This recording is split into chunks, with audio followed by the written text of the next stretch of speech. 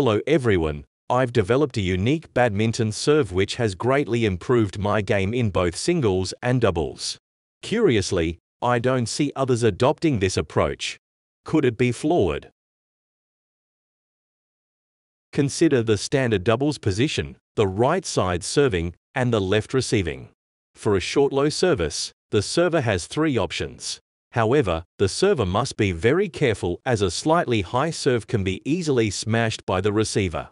Similarly, a long serve to the backcourt must be high, otherwise the receiver could catch it midway.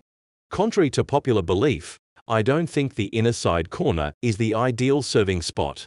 How about moving the server to the outer side corner? Although unusual, it's within rules and drastically changes the serving dynamics.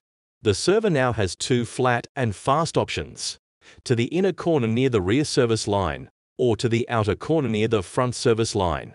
The angle is larger, making midway interception impossible. The non-receiving player is also put in a hard situation. He can't stay anywhere inside the angle. If he attempts, simply serve towards him. The receiver's left with two responses: remain central and use backhand for backcourt serves and forehand for frontcourt ones, or position closer to the central line and utilize round the head stroke for backcourt serves, or dive for frontcourt ones. Regardless, the server invariably has the advantage.